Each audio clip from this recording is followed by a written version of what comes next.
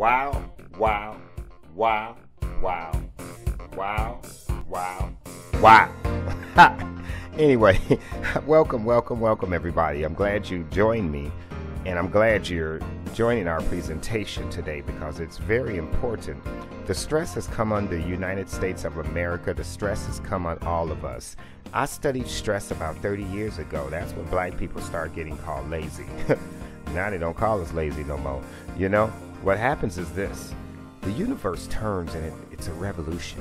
And when it revolves and it becomes more and more stressful. But people don't understand that about the atmosphere. The atmosphere has what we call, chemtrails and toxicities. And with the twirl of the world, you have different events that happens. You can tell by the weather change. You can tell by the people in your family how their mental stability has changed. You can tell by how the food has changed. You can tell by how the structure of how your mother has changed, your father has changed. The sympathy that we give to a lot of the kids today isn't what our grandparents and great-grandparents gave to us. They gave us a lot of love. A lot of things that I'm about to tell you tonight is going to hit you right in the, we call it the gut, because the gut is your main part of where you get your stress. Now, what is stress? That's the reason I'm out here on this stage tonight. See, because they invited me and they cut down this whole concept to let me come out here to tell you a little bit about stress. And they say I got 5 minutes, so I'm going to lay it down. I'm going to use up 2 of those minutes, so I'm going to break it on down. Listen, stress is a common denominator that we all live around. The body, it's made of water and air and tissue. So the body, it has to absorb all of the nutrition from bodily fluids, and it has to get rid of the waste that you take on through eating your foods. Now, when you eat food, it goes to your stomach, which your heart then comes and get it from the walls of the intestines and turns it into what we call blood.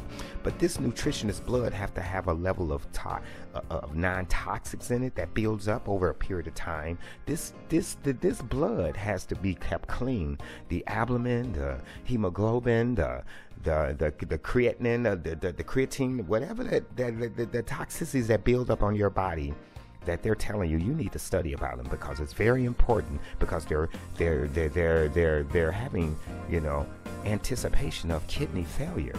Because what's happening is these sugary drinks, the carbs, the fructose corn syrup, the glucose, the toxicities that live within our minds, the way we think. I mean, people are talking about bombing each other. People are talking about, sincerely, chemical warfare. People are talking about wiping an entire country off the planet of the world. They're not talking about, like white people used to be like. They used to be like, oh, we're going to run black people. No, this dude's talking about taking all of you out. So imagine the stress, sincerely, that has come on the people of the world itself. We're going to retaliate. So the stress that comes on retaliation, or stress that comes on motivation, I tell people it doesn't matter if you are the provoker. That stress will make you sick to your stomach. And if you look at the people who we are talking about, they're all bloated. The bloating on the stomach causes discoloration. When you eat and get tired, sleep and awake tired, you easily get irritable, easily angered, short patient. Stress is the #1 killer in our society. So I challenge you to learn more about stress at my website. Go to GATT.com.